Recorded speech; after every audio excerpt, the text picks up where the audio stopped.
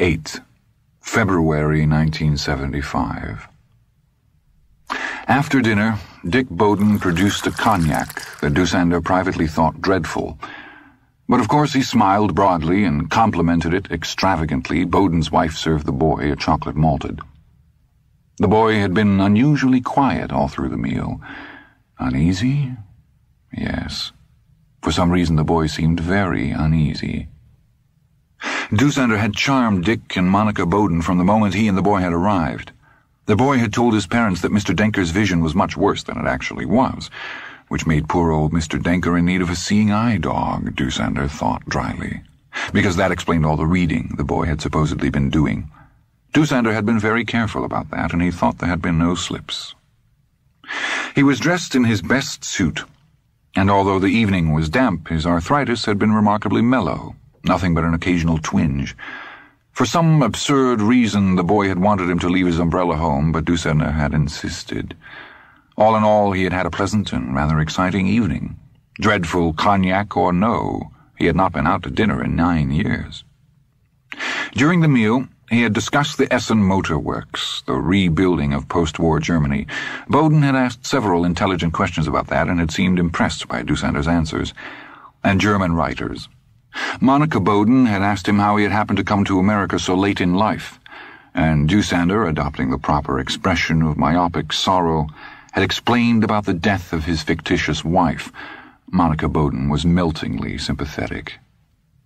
And now, over the absurd cognac, Dick Bowden said, "If this is too personal, Mr. Denker, please don't answer, but I couldn't help wondering what you did in the war."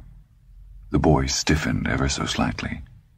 Dusander smiled and felt for his cigarettes. He could see them perfectly well, but it was important to make not the tiniest slip. Monica put them in his hand. "Thank you, dear lady. The meal was superb. You are a fine cook. My own wife never did better." Monica thanked him and looked flustered. Todd gave her an irritated look. "Not personal at all," Dusander said, lighting his cigarette and turning to Bowden. "I was in the reserves from 1943 on, as were all able-bodied men too old to be in the active services. By then the handwriting was on the wall for the Third Reich and for the madmen who created it, one madman in particular, of course." He blew out his match and looked solemn. "There was great relief when the tide turned against Hitler.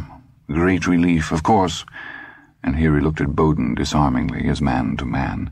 One was careful not to express such a sentiment, not aloud. "I suppose not," Dick Bowden said respectfully. "No," Dusander said gravely, "not aloud. I remember one evening when 4 or 5 of us, all friends, stopped at a local Ratskeller after work for a drink. By then there was not always schnapps or even beer, but it so happened that night there were both. We had all known each other for upwards of 20 years. One of our number, Hans Hassler, mentioned in passing that perhaps the Führer had been ill-advised to open a second front against the Russians. I said, 'Hans, God in heaven, watch what you say.' Poor Hans went pale and changed the subject entirely. Yet 3 days later he was gone. I never saw him again, nor, as far as I know, did anyone else who was sitting at our table that night." "How awful," Monica said breathlessly. "More cognac, Mr. Denker?" "No, thank you," he smiled at her. "My wife had a saying from her mother, 'One must never overdo the sublime.'" Todd's small, troubled frown deepened slightly. "Do you think he was sent to one of the camps?" Dick asked. "Your friend Hassler." "Hassler," Dusander corrected gently.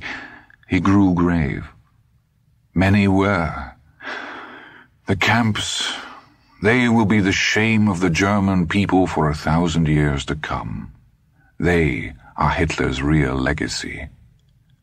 "Oh, I think that's too harsh," Bowden said, lighting his pipe and puffing out a choking cloud of cherry blend. "According to what I've read, the majority of the German people had no idea what was going on. The locals around Auschwitz thought it was a sausage plant." "Oh, how terrible," Monica said, and pulled a grimacing "that's enough of that" expression at her husband. Then she turned to Doosander and smiled. "I just love the smell of a pipe, Mr. Denker, don't you?" "Indeed I do, madam," Doosander said. He had just gotten an almost insurmountable urge to sneeze under control. Bowden suddenly reached across the table and clapped his son on the shoulder. Todd jumped. "You're awfully quiet tonight, son. Feeling all right?" Todd offered a peculiar smile that seemed divided between his father and Doosander. "I feel okay. I've heard most of these stories before, remember?" "Todd," Monica said, "that's hardly—" "The boy is only being honest," Doosander said. "A privilege of boys which men often have to give up. Yes, Mr. Bowden?" Dick laughed and nodded. "Perhaps I could get Todd to walk back to mine house with me now," Doosander said. "I'm sure he has his studies." "Todd is a very apt pupil," Monica said, but she spoke almost automatically, looking at Todd in a puzzled sort of way. "All A's and B's, usually. He got a C this last quarter, but he's promised to bring his French up to snuff on his March report. Right, Todd, baby?" Todd offered the peculiar smile again and nodded. "No need for you to walk," Dick said. "I'll be glad to run you back to your place." "I walk for the air and the exercise," Doosander said. "Really, I must insist, unless Todd prefers not to." "Oh, no, I'd like a walk," Todd said, and his mother and father beamed at him. They were almost at Doosander's corner when Doosander broke the silence. It was drizzling, and he hoisted his umbrella over both of them. And yet, still, his arthritis lay quiet, dozing. It was amazing. "You are like my arthritis," he said. Todd's head came up. "Huh?" "Neither of you have had much to say tonight. What's got your tongue, boy? Cat or cormorant?" "Nothing," Todd muttered. They turned down Doosander's street. "Perhaps I could guess," Doosander said, not without a touch of malice. "When you came to get me, you were afraid I might make a slip. Let the cat out of the bag, you say here. Yet you were determined to go through with the dinner because you had run out of excuses to put your parents off. Now you are disconcerted that all went well. Is that not the truth?" "Who cares?" Todd said, and shrugged sullenly. "Why shouldn't it go well?" Doosander demanded. "I was dissembling before you were born. You keep a secret well enough, I give you that. I give it to you most graciously. But did you see me tonight? I charmed them. Charmed them." Todd suddenly burst out. "You didn't have to do that." Doosander came to a complete stop, staring at Todd. "Not do it? Not? I thought that was what you wanted, boy. Certainly they will offer no objections if you continue to come over and read to me." "You're sure taking a lot for granted," Todd said hotly. "Maybe I've got all I want from you. You think there's anybody forcing me to come over to your scuzzy house and watch you slop up booze like those old wino pus bags that hang around the old train yards? Is that what you think?" His voice had risen and taken on a thin, wavering, hysterical note. "Because there's nobody forcing me. If I want to come, I'll come, and if I don't, I won't." "Lower your voice. People will hear." "Who cares?" Todd said, but he began to walk again. This time he deliberately walked outside the umbrella's span. "No, nobody forces you to come," Doosander said. And then he took a calculated shot in the dark. "In fact, you are welcome to stay away. Believe me, boy, I have no scruples about drinking alone, none at all."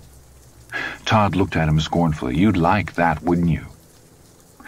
Doosander only smiled noncommittally. "Well, don't count on it." They had reached the concrete walk leading up to Doosander's stoop.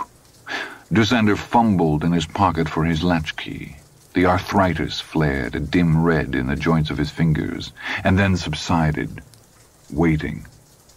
Now Doosander thought he understood what it was waiting for him to be alone again. Then it could come out. "I'll tell you something," Todd said. He sounded oddly breathless. "If they knew what you were, if I ever told them, they'd spit on you and then kick you out on your skinny old ass." Doosander looked at Todd closely in the drizzling dark.